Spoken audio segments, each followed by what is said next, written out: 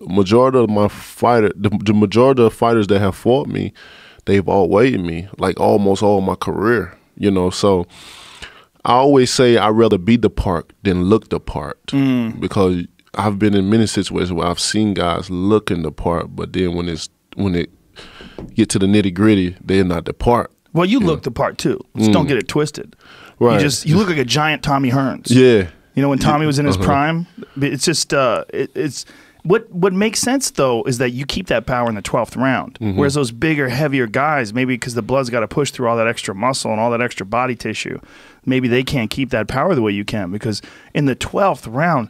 First of all, I don't know how the fuck he got up. I do not understand. I remember watching it on TV. I'm like, wow, he knocked him out in the 12th round. That is crazy. Right. That is crazy. And then, of course, you played that thing on your Instagram, which basically shows that you did knock him out. Right. I definitely knocked him out. He definitely didn't get up in time. Right. He definitely didn't, you know. But it was his job to just get up at 10. It's not his job to know exactly when 10 seconds is. Correct.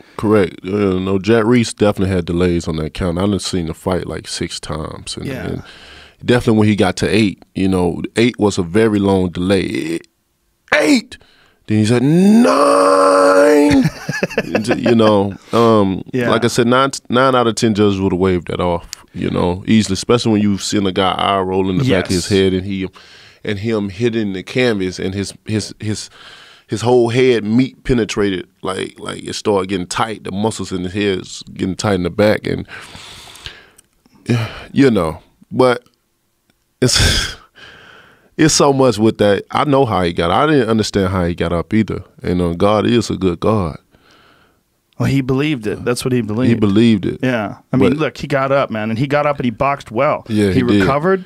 You came after him and you hit him with some more big shots, and he kept moving, but then he started getting his legs back under him, and then he started landing. There's also other things as well too. You know, he's still a gypsy though. Yeah. You know they believe in a lot of things. Yeah, you know that, right? So yeah, you never know. You know, it was a fucking phenomenal fight, though, man. It was epic. It was epic. It was amazing to watch. Most definitely. I watched it by myself. Yeah. My family was gone. They went out for the day, so I was like, "This is great, just me." Did you watch it on mute? No. See what I'm saying? The commentators, man, they was horrible. Really? They was horrible. Really? I felt they was very biased. It was a lot of things they was pointing out what Fury was doing, but not a lot of things what I was doing. It just. Even when I knocked him down in the 9th round, they had all this to say. But when I knocked him down in the 9th round, it was so quiet. And it wasn't even a devastating knockout. You know, I was getting hit behind the head, but they wanted to call out me hitting him behind the ear. But how many times I got hit behind the head never was revealed. It was like even just this whole, you know, build up to it. You know, he sold his story. He sold his story to America. And, you know, any comeback sport, it deal with emotions. You know, right? People got emotionally tied to it. A lot of people could relate to his story. You know, certain things I could relate to, and then you know when you capture, you know, the world and you capture people that get emotional involved, they want you to win. Right. You know, just because of the story, I want them to win and stuff like that, and the commentators, you know, especially Paulie, especially. Got very emotional with it. A lot of other casts as well too. Just going back, listening to them. I done saw the fight 6 times. You know, I definitely had it. You can see a better look on the fight muting the TV. You know. Well, I listen to the commentary, but you know, I do commentary myself for the UFC. So a lot of times, even if I'm listening, I'm not really listening that much. I'm just watching. I'm watching what's happening. It's like I'm having a conversation in a room with a bunch of people. Right. I was watching what was happening. What was interesting to me was you made adjustments. You know, and one thing that you made a big adjustment is when you landed in the 12th round, you shortened everything up. You shortened that right hand up. It wasn't a winging punch at all. It came straight down the pipe, and then that left hand behind him, and the fucking timing, because he was already going down. Correct. You already hit him clean. He's going down. Then that fucking left hook, man. Yeah.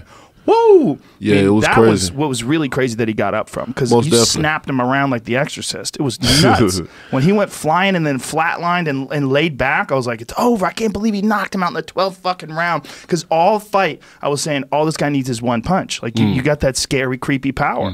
And then, boom! You could say that all day long, but if it never lands, it doesn't mean anything, right? Correct. But then it landed, and the way it landed was like, holy shit. I told Fury, I said, you're going to have to be perfect for all 12 rounds. Yeah. I only have to be perfect for a couple of seconds. Yeah. And that's one thing that I did hear the commentators say. They said that he's proven that he doesn't have to be perfect because he got hit. But I was like, but he didn't get hit clean. He got hit one time, like pretty solid behind the ear. But the big one was in the 12th. I mean, I'm so impressed with both things, with you being able to land like that and with him being able to get up. Right.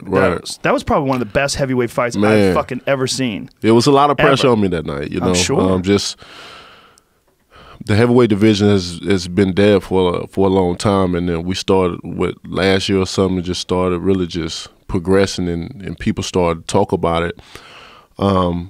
Especially been dead in America. I remember a time when no one knew who was the heavyweight champion of the world were. You know, it was the European guys and stuff like that. So I always made it my business, like, I want to bring it back. I want to do it like Ali did, and a lot of the other former champions did it, where people knew and understand the sport of boxing and who was the champion and stuff like that. I always felt I had that duty to fulfill, even when I was in the Olympics, because a lot of people don't even know I was in the Olympics. Right. You know, I was the only American to medal in the 2008 Olympics as well. And just from that point, I just feel like I had to be the one to bring it back.